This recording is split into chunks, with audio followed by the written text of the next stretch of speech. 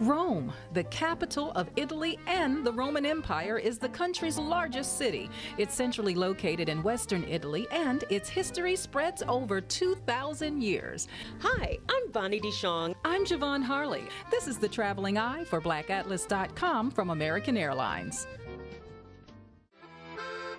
Immediately after arriving in Italy, we couldn't wait to see the sights with our group. We began touring right after arriving with only enough time to check into our room and freshen up. First stop, a walk around the outside of the Colosseum. We're here in front of the Colosseum. Now, the Colosseum was built in 8 years. The construction started in 72 AD and was completed in 80 AD. Now, what was going on inside the Colosseum? During the day, they would have exotic animals fight each other. And then the headliner was in the afternoon when the gladiators would come and duke it out.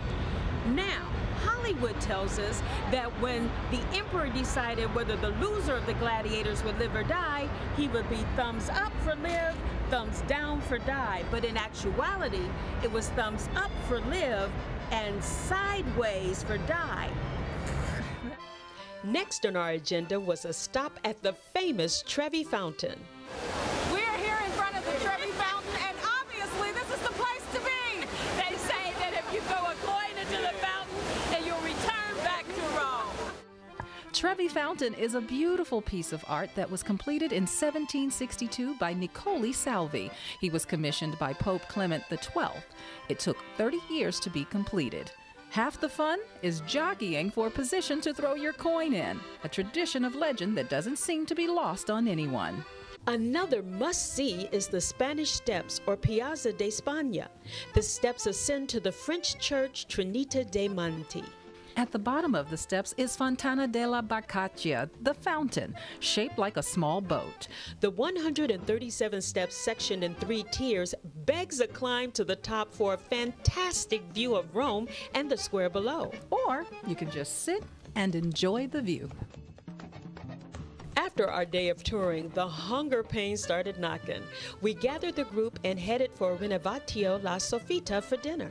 La Sofita is a small restaurant, as most are in Italy, and is located near the Vatican. When in Rome, well, you know the rest. We had a traditional 5-course meal with antipasti, pasta, a main course, and we finished it all with a beautiful dessert. No trip to Rome would be complete without a visit to the Vatican City and museums. There are currently 13 Vatican museums that make up the complex, housing works of art through the centuries. The architecture, the paintings, the tapestries, the history, the serenity. In St. Peter's Basilica, there's Bernini's throne with the Holy Spirit shining through, and St. Peter buried 50 feet below. There's just one thing we had to do at St. Peter's Basilica. They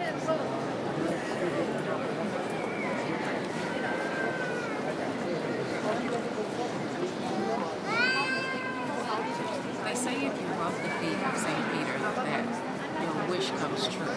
And it comes true 50% of the time. We were lucky enough to be there during a cardinal convention and found ourselves in the midst of a parade of cardinals with varied styles and swagger. Yes, I said swagger. One had on a fedora.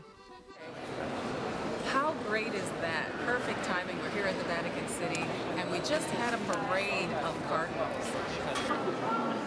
Okay, Bonnie, since we're standing in front of a confessional, do you have anything you want to admit to at this time? Not inside the Vatican.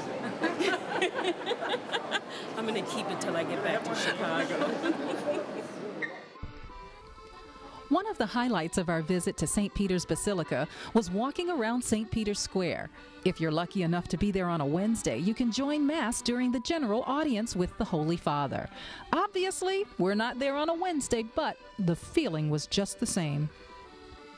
From the beginning of our tour outside of the cathedral to the end, finishing with Swiss guards colorfully clad, we were enthralled. Rome certainly was not built in a day. There are so many beautiful things to see, but we just had to save time for shopping, another thing Italy is known for. Our hotel, Giulio Cesare, or Julius Caesar to us, is not only walking distance to the Vatican City, it's just steps away to great shopping. Nope. Not that kind. That's wishful thinking. The everyday kind with great finds and Italian fashions at affordable prices.